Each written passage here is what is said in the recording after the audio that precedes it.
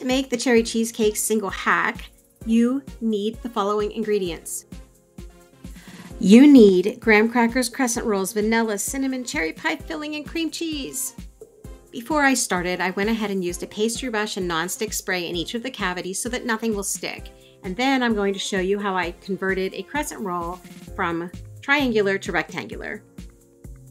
Okay, crescent rolls are great except they're triangle. I don't want to work with a triangle, I want to work with a rectangle. It makes it a little bit easier when you're adding stuffing, especially this cherry cheesecake filling. So I did go ahead and set them out as triangles, but here is how I actually turned them into rectangles. It makes it easier. All right, so I'm starting out trying to change this crescent roll because I have seen a lot of people make these and I don't want this to be in a triangle. So working it into a rectangle allows me to make a better pocket and keep the filling more on the inside than on the outside.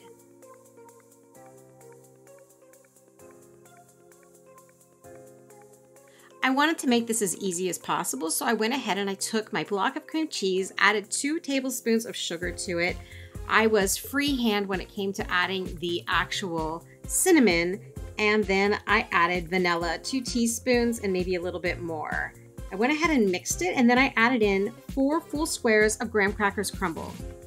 And here I'm going ahead and mixing in the graham cracker that I actually just crumbled in my hand and then tossed into the bowl.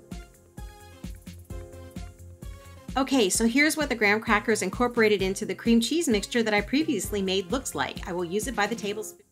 Each of the single serve cups only really took about 1 teaspoon of filling, and that wasn't including the pie filling. So you're going to want to err on the side of adding less instead of more, unless you want them to really explode and ooze, which really isn't the purpose of this. So I just cut back on what I was using, and I feel like this worked well. All right, so to each single serve crescent roll that I had reconfigured into rectangles, I added 1 teaspoon of the cream cheese filling with the graham crackers in it, and then I added 2 to 3 cherries per filling cavity with a little bit of the juice. This way I wouldn't have too much overflow and they would be easier to be able to close because I'm going to take those and pull them all the corners together and try to seal it and then flip them over so that we have like something that looks almost like a muffin, even though we're going for a single serve cheesecake. And it all works out, trust me.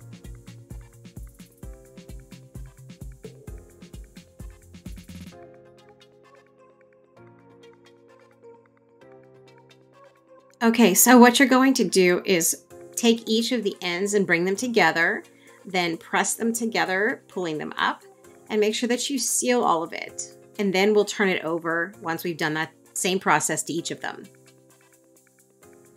First, you're probably wondering, oh, what a mess, and are they going to come out? But yes, they do, and they actually come out really nice. I'm letting them cool right now.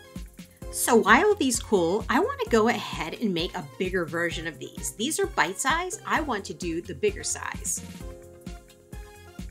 Okay, this time I'm going to use a ramekin dish. So what I've done is already sprayed those with nonstick spray, and I have separated these with a spatula, and I'm just going to keep 2 pieces together, simply mending them by lightly tapping on each to make a rectangle. So here are 4 in my ramekin dishes, and you can see they're ready to be. Doubling them does not mean that I am doubling how much cream cheese filling I am putting in, but you could. Where I did go a little crazy is I added a lot more cherries into this bigger size, and it was easier to do, and I knew that I had more of the dough that I could wrap around it, so I wasn't as concerned about making sure that it would seal as I knew it would. Just like before, once I pinched them all shut, I then flipped.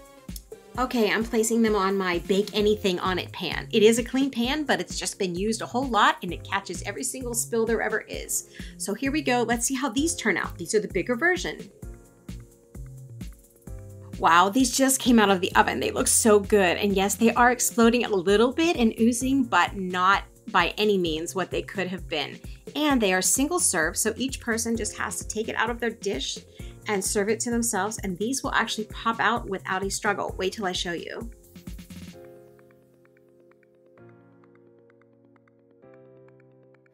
All right, so here's what it looks like. You can see that even when I turn it, they came out perfectly. They did not stick, And then I added a little bit of powdered sugar. I cannot wait to try these.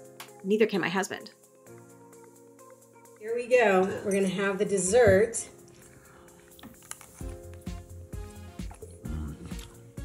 Good. Yummy. Yummy. And just in case you're curious, this is what they look like on the inside. There is plenty of filling and cherries.